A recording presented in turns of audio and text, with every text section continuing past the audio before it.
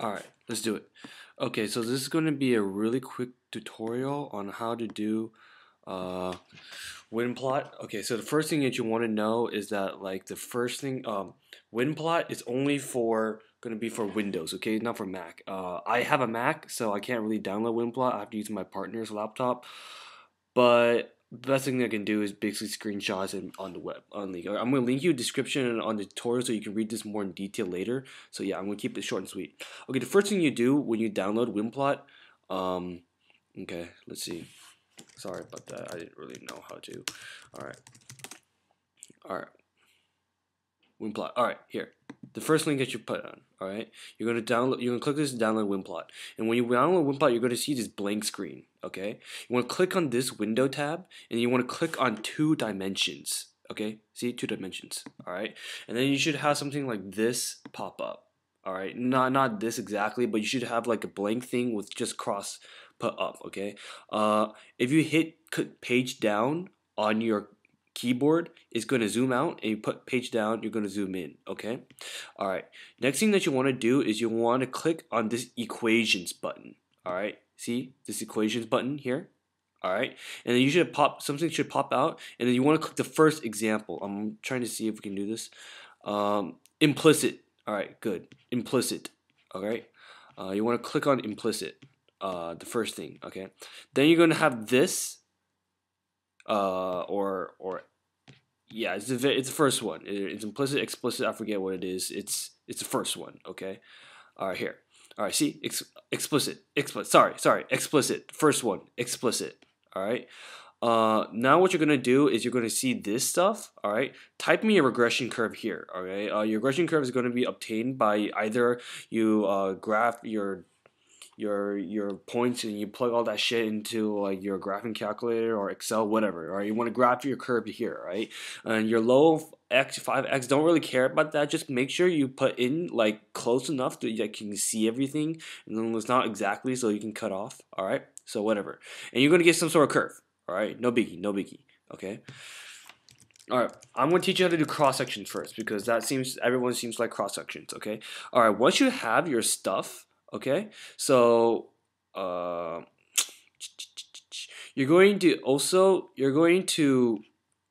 all right, click on this 2 button. Okay. Let me check if it's 2. Yes, it's 2 button. All right, 2 button. All right, and then you're going to click on sections. All right, sections. This thing should pop up.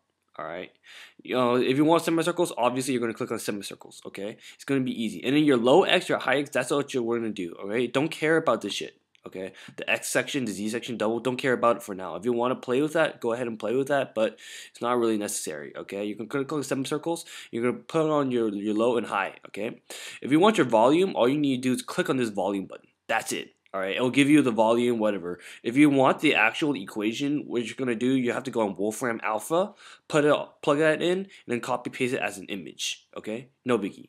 And then if you click on the C solid, something really cool happens. This thing pops up. Okay, and then if you press X, left, right, up, or down on said sections, it's going to like basically move, and you can take it. It's really cool. Okay, yeah, you can do a whole bunch of shit. All right, make sure that you just take your cross-sectional solid, make sure it's the same thing. I'm pretty sure they have to be the same thing. If they don't, play around with that until you get it, I suppose. It's like, this is not really exact science, so whatever. Okay, all right, cool. Now we're just going to do rotations, okay? Okay, rotation. Okay, so what you're going to do is you're going to grab this, same thing, right? No biggie, okay? You're going to do 1, okay? Now you're going to do 1, okay? You're going to click on this 1, and you're going to click on volume of revolution, okay? All right, and okay, volume revolution, and then you should see something this pop up, okay? This little box pop up, and now you want to click on the one function that you already typed in already to your explicit thingamabob, and you're going to click on the one you want, okay? So, and then after you're going to click on your x-axis or your y-axis or whatever, right? If you want, I recommend x-axis. It should be easy. X-axis. Arc start, arc stop is you just want to make sure that's it adds up to 2 pi because you want you want to go all the way around, right?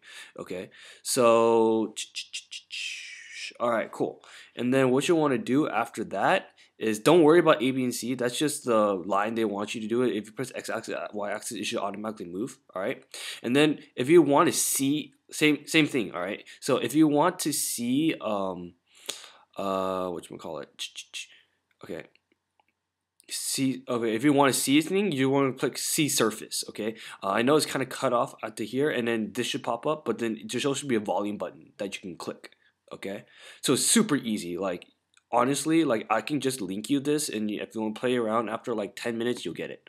Okay, yeah, I'm gonna link that in the description below on YouTube, I suppose. All right, go ahead and just Facebook me, or just actually Facebook the entire group, like if you want it. All right, if you need any help with WinPlot, like I honestly think WinPlot is better than Mathematica. From what I've heard from my friend, Mathematica is just complete shit. Okay, so all right, thanks. All right, bye.